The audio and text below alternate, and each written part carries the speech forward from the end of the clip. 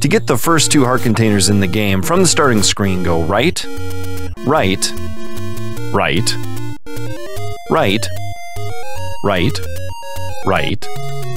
Keep going right. One more right. Turn up here. If you get a bomb from an enemy, that's great. If you don't, go into this cave. You can purchase bombs for 20 rupees.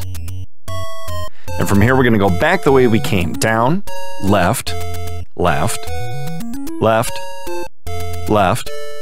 And on this screen, place a bomb here. This will unveil a hidden cave.